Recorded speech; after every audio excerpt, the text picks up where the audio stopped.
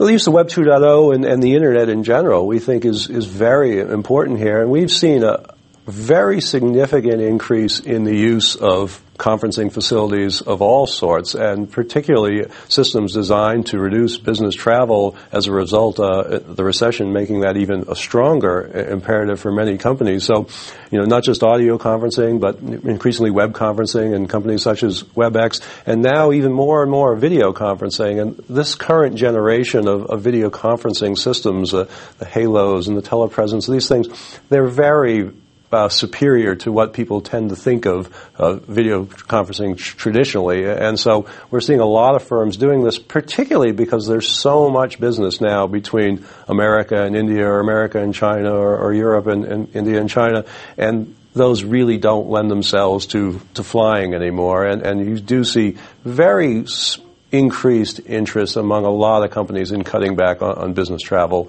via technology. Globalization actually now is pretty pervasive across industries. I mean, it started primarily with manufacturing industries, making things, first in Japan, then Taiwan, now China.